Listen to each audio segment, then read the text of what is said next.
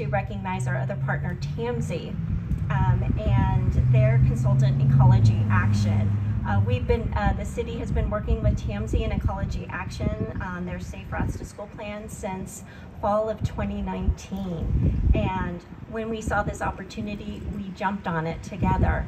And as a partner, TAMSI is providing a match of just under $150,000 of their Measure X funding, and they are going to be working with local artists and youth to develop this sidewalk art and murals that will outline 5 miles of safe routes that are going to connect our parks, schools, community facilities, and commercial corridor in a safe and vibrant manner. So we're just very excited to work with them, and the programming that's going to come through that with Ecology Action, safe route education, as well as encouraging walking groups to form.